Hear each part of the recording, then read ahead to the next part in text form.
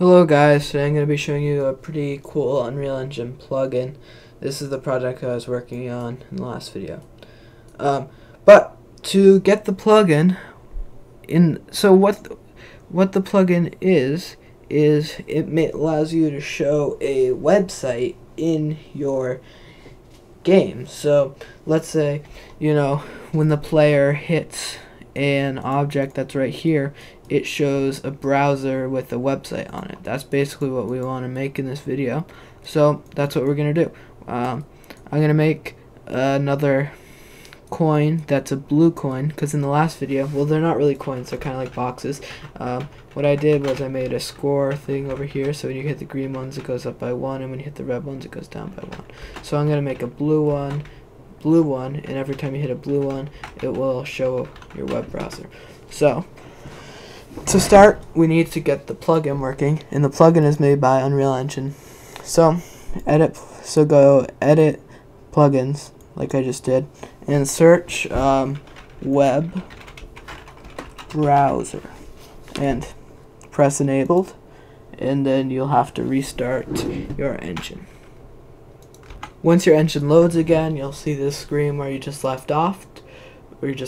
So you're now back in here and you have the plugin enabled.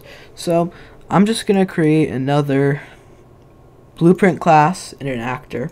And if you don't know what an actor is, it's basically an object you can put in the scene somewhere, and you can control what it does in the code, which will be in this object right here. And we'll call this show website. Okay, and so let's double click this, and we're just gonna make it so that when the player touches this cube that's gonna be here, it'll show the website. So let's just make a blue material by right clicking and pressing material and call this blue. Then double click the blue and hold 3 on your keyboard down while you click, double click the black and change the B to 100 and hit OK. Drag this into the base color, hit save, and once it saves you'll be able to open this one back up and drag the blue onto the material here. Okay, so then go to so scroll down a bit and go to where it says collision, and collision, this one right here, you want to select overlap all dynamic, compile this, save this, and now if you drag this in and move it somewhere, and then you move your character, you can walk through it and it's blue. So that's cool.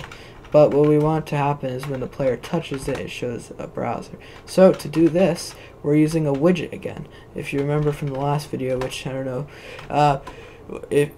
what a widget is basically like a user interface. So it's like something that shows on screen. So we want a browser to show when I touch that.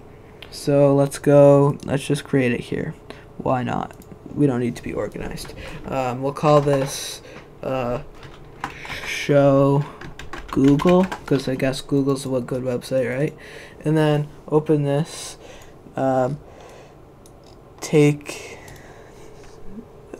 this side, scroll down to advanced, I think. No, it's not advanced. Is it user created? No. It's one of these. We'll find it.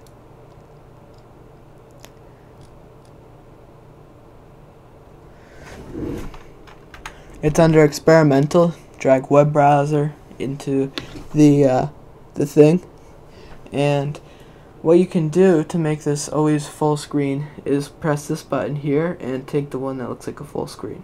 Then set all these values to 0 because it's offset, so we don't want to be offsetted at all, so it'll just take out the full screen. Then what you want to do is just set the URL to like whatever you want. I'm saying it to Google. I'm pretty sure you don't have to do the https:// but should work with that there. So Now go back to the website, the actor we made before, and go to the event graph. And now we want event begin overlap, so when the player touches it, we're going to create a widget, and on the widget we'll have the show Google, and we'll just add this to viewport, and like that. So now if we go over here, see the loading? Yep, there's Google. And Shift F1 to remove your mouse, and you'll see, like, I can search YouTube, maybe not, I don't know. Yeah, I can. Like the Unreal Cousins comes up with some of my videos, you know. Yeah, so it's pretty cool. This is basically just Google now, though, because we can't get out of here. Because, well, I just made it take up the full screen, so there's no way to get back to our game. So let's make it so that we can. We'll create a offset bottom by 100, so that there's a little bit of room. Actually, let's set it to 200, and then, or 150. Yeah, looks good. Then take a button and do the same thing with the button. Set all the values to 0, except for the top one, which will be like that. Yeah, something like that.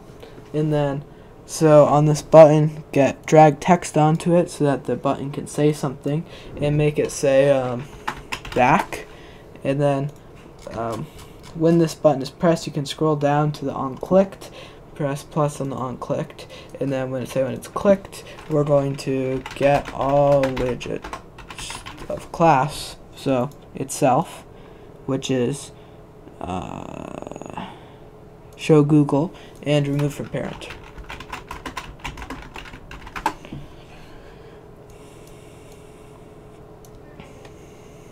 Okay, so now if we press play and we go up to here and we have Google, we can say like anything we want really, and then we can just be like back, and yeah, that's pretty cool. Okay, so now we probably want to make it so that when we touch this, it shows our mouse, because we don't want to, it doesn't automatically show your mouse. As you can see, my mouse is still locked when I'm right here, like I'm controlling the game, not this. So to do that, we'll I think it's like flip-flop. Yeah, flip-flop, and then set mouse set viewport capture. It's not that. Wait, hold on. I'm gonna check real quick. Okay, yeah, I got it. So it here, set show mouse, and you want to make sure this box by default will be checked, and you should usually leave it checked, but for now uncheck it and get that. And then Control C and Control V this block, so we can do it down here, duplicate it, and then set this one as check, or I'm sorry, actually set this one as check. And then for these, drag out from the target and say get player controller, and do that for the other one too.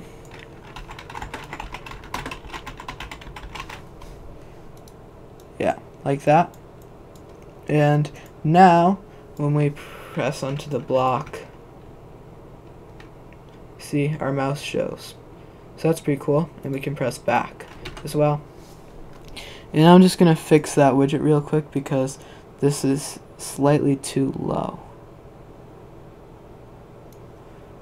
That should be better. Let's try that again. Yeah, see? Now we can search Google and say hello, and then yeah, we get all this, and then we can say go back, and that's just it won't take my mouse again because we need to make it so that when we hit the on back button, it goes back to locking our mouse. So go to, where was that? Here. And just copy all this stuff again. And I believe if we just paste it over here again, it should work. So let's see. When we hit the back button, when we hit the back button, our mouse should lock again. So basically, we walk in here and we got Google. We can press back, and we still can't lock. Hold on, I'll look into this. Yeah, so I think we just don't need the flip-flop there. Here we can just say remove from parent and then set mouse cursor to unchecked, and get this, and set mouse cursor, you just have to uncheck this, and yeah, it's that one. So let's see if this works. Now we go up to this blue block, it'll show us Google, we can press back, and it locks us in again. Perfect, that's what we wanted. And yeah, and actually what I'm gonna do is we didn't need the flip-flop over here actually either. I'm sorry about that.